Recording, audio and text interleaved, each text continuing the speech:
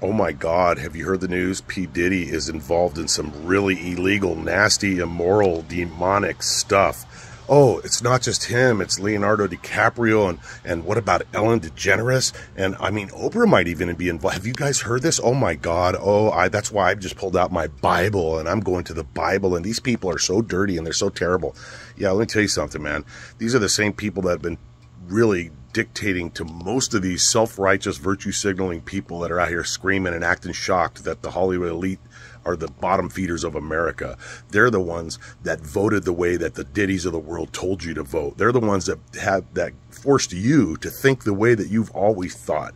They tell you that Trump's a bad guy, then Trump's a bad guy.